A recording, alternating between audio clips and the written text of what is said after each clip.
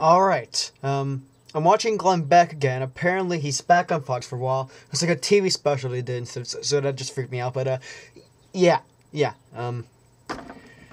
Let's see if anybody else finds this a bit concerning, but, they're turning our postal service into straight-up Nazis!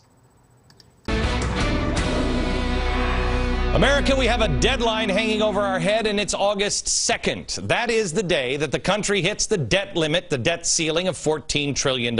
So, how do we solve our spending problem? As if we had one. There's a new idea. The U.S. Postal Service could be the answer. It's a union leader that has this idea. To alleviate the post office $8.5 billion deficit, he says, let's not cut Saturday delivery. Because that would impact 80,000 jobs and save $3 billion. That's not enough. He says, the president of the National Association of Letter Carriers, that we should consider a new idea, like conducting the census 10 years down the road, or national polling, or delivering medications, or helping law enforcement in a number of ways. Ooh. If we could give them a badge and a gun, wouldn't that be great? Specifically, he suggested adding sensors to the postal trucks to detect biological terror threats. That sounds cheap. He says, quote, they can work with Homeland Security to detect things that are in the air. Wow, that is awesome. If we could just give our postal workers AK-47, wouldn't that be great? Give them handguns, a badge, some metal detector thing, and they can sniff out the mail and everything. The mailmen can fight crime. They can stop terrorists. We could maybe get rid of our firefighters too, because they could fight fires. They're in the neighborhood. Why don't we have them pick up our garbage too? We wouldn't need garbage men, firemen, police, nothing. We'll just make them members of Homeland Security, because after all, they're already out on the streets. They see everything. All these people are losing their jobs.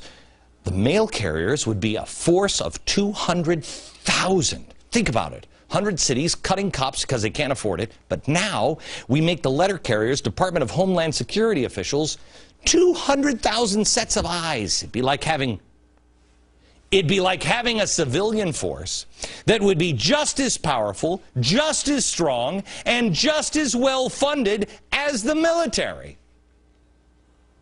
We cannot continue to rely only on our military in order to achieve the national security objectives that we've set. We've got to have a civilian national security force that's just as powerful, just as strong, just as well funded.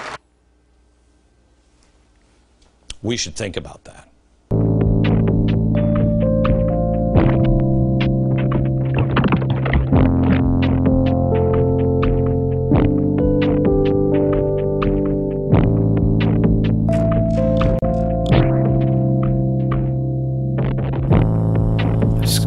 At the on-ramps, armed to the teeth,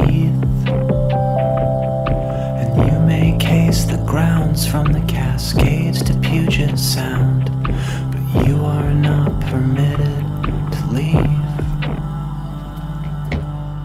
I know there's a big world out there like the one that I saw on the screen. Oh yeah, sure, we have to cut funding to the police department, so we're going to fire all the police. We have to cut funding to the fire all the firemen. You know what? Let's just make the mailmen do all that. Yeah, let's train them to be, like our own Homeland Security. So all the postal service will become Nazis enforcing martial law, and then they're going to make up some bogus threat. Because they're going to make us some bogus threat to make us, like, it's a lockdown. We have to stay in our houses, and anyone else who's caught outside will be a terrorist and will be shot. I told you all about the FEMA camps. Well, that's where we're all going. Does anyone care? Yeah, I'm just freaking nuts.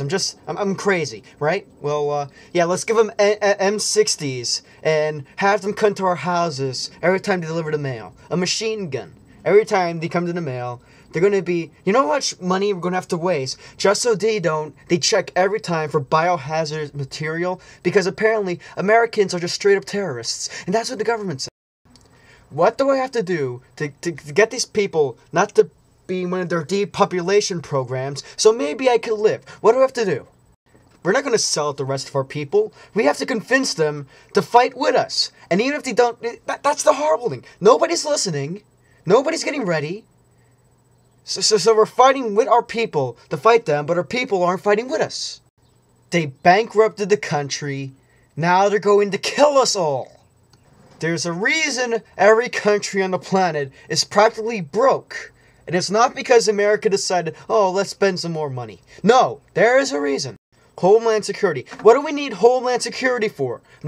There are that many terrorists in America that want to blow up everything that we need Homeland Security like these measures. Aren't we broken up already? How many people have heard this stuff before? I mean, I know I'm not the first one who said this to you. Alright, relax. We all know it's just a recession. We aren't $86 cajillion in debt, and the clock is due. No. It's just a recession. In 5 years, we'll be fine while the rest of the world will get screwed again. We get into another recession. It has nothing to do with how much money we spent or, yeah, it has nothing to do with that. We're fine. Oh, yeah, the school system's fine, too. Don't worry about that. Especially if you just graduated from high school and going into college. You don't have to worry about that.